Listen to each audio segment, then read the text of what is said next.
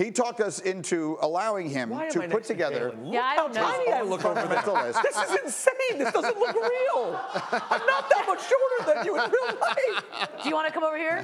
I should. Oh, okay, sorry. Anyway, Peter's got his fundamental list of the 5 greatest WWE wrestlers of all time. Peter, take it away. Okay, well, first of all, I just want to say this. This question, getting this question, the idea was, oh, how about a top 5? It's like when I get who the top 5 MCs of all time. I get it every day, and it's very hard, and it changes all the time. But I'm going to start here. Okay. In the number 5 slot, it's a guy he was an attraction. He changed everything. Maybe the first true international wrestling superstar of all time. Andre the Giant. Yeah. I mean, this is Icon. before Hulk Hogan, before The Rock and John Cena, Andre the Giant was a name who everyone in the world knew. No question about it. Andre the Giant is an absolute legend. I mean, the fact is, in the ring, he was incredibly entertaining. His greatest, look at that. I mean, just look at that right there.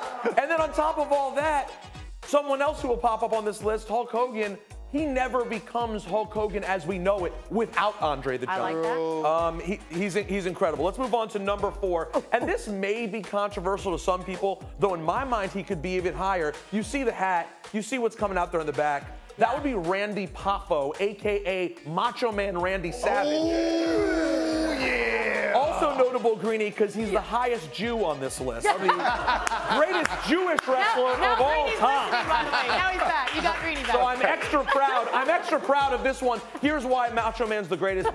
He can do it. He could work with small guys, big guys. He was great as a bad guy. He was great as a good guy. He was great on the mic.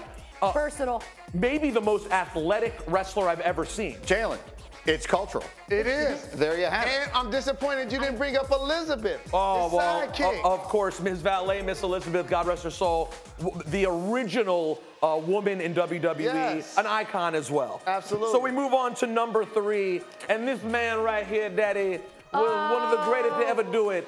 And he was the man behind so many people in NXT and the WWE right now. Dusty Rhodes, the American Dream. The American Dream. God rest his soul. He is such an icon, the son of a plumber. This is a guy who showed, for people like me, who weren't necessarily gifted physical attributes like you, Jalen, you could still be a superstar, flab and all. He was incredible in the ring, so entertaining. He was incredible. I like him. And on mic, he has 2 of the most memorable promos. Are you laughing at my height next to Jalen again? You look That like was a cartoon. natural. She was like, ha! Dusty Rhodes, though, an absolute icon and one of the best brains in the business. But you're right. I think the mic part. Oh, incredible. Yeah. Number 2, ladies and gentlemen. Woo! Friend of the show. They say he could have a 5-star match with a broomstick. Yes. And it might be possible. 16-time champion. The man was simply the guy everybody loved to hate for so long. And now we just love to love him. Yeah. I mean, talk about a second act. The man was on his deathbed a year and a half ago. Correct. And now he's doing features with Quavo. I've never seen anything like this.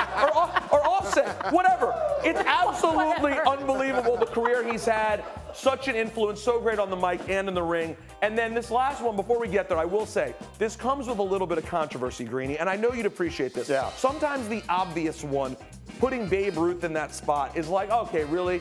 But ultimately, this guy, without him, in spite of all of his recent flaws, the business just isn't what it is without Hulk Hogan. Yep. That's the bottom line. If Hulk Hogan doesn't slam Andre the Giant in front of 93,000 at the Pontiac Silverdome back in 1987, am I working at WWE? Are we all watching the WWE Network? Are we even here? I don't know. Are we even alive? It's July 4th. It's Hulk Hogan, for God's sake. Oh, and PR, and he was the star of Saturday Night Main Event as well when Knowles started. That was classic. So many moments. And not to mention, He was good, he was bad, it was everything. he was the star of No Holds Barred as well. A great film. That's a good list. He was That's a good Thunder list. Lips in Rocky 3. That's exactly right. And I mean, a lot of people they love when you first get really hardcore into wrestling, you start going, oh, he wasn't really that great a wrestler. Go back and watch Hogan's matches. He had great matches with everybody, including The Rock, when he was like 47 years old. So who would be the really obvious ones? I grew up with this stuff, and I have to admit that I haven't really paid attention to it in a long time. I used to watch it when it was the Junkyard Dog and the Fighting Samoans, Afa and Sika, and all the Von Erichs. Yep. So we're going way back. Jimmy Superfly Snuka. There you go. But guys like Roddy Piper. Piper's Pit. Who would be the obvious names that people are going to get mad at you or not on this list? Bruno Sammartino would be one. Right.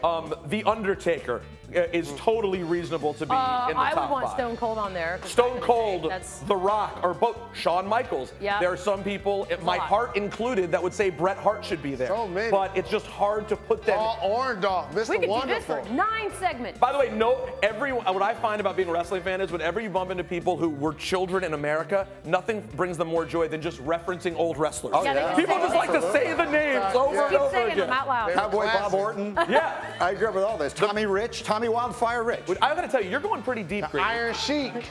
Well, he's older than us. World British Championship Bulldogs, Wrestling with Killer Gordon Bees. Soley on But referencing TBS Gordon Soley, in We've lost 1978. control.